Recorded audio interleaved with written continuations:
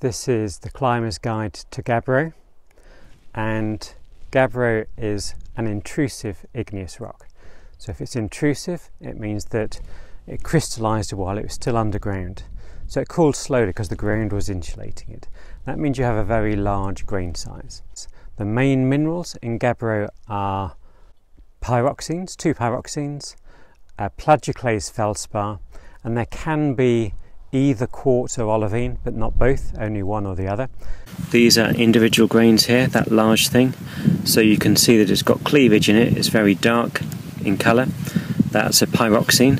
These lighter grains, which are close to it, similar size, these are feldspars, and actually you can see some feldspars included in this pyroxene grain. And often there are iron oxides as well. And Gabbro is dark because it's very rich in iron compared to, say, a granite, which is very rich in silica, but Gabbro is poor in silica and rich in iron.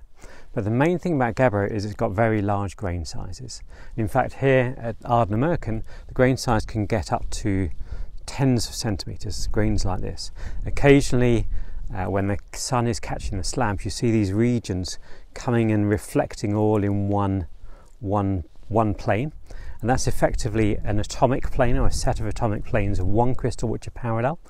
And the size of the reflecting region, that's the size of the crystal. But it's often not a single plane. It looks as though it's pockmarked, got lots of holes in it. That's because actually the crystals are intergrown with each other. And so you've got one big crystal, but it's got other bits of other big crystals growing in across it as well. Okay? And the thing about those large crystals and the fact that they're intergrown like that is that it makes this wonderfully grippy rock. In fact, the fine-grained version of Gabbro is basalt. So we're here in February.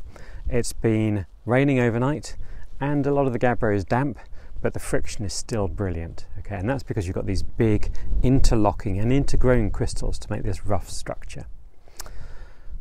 Where do we find Gabbro? Well, the most common places in the UK are up on the west coast of Scotland and the Hebridean Islands. So the Cuillin of Skye, Rum, we're in Ardnamurchan on the mainland. These are the main places. It's really, really nice cragging, and it's really good frictional rock.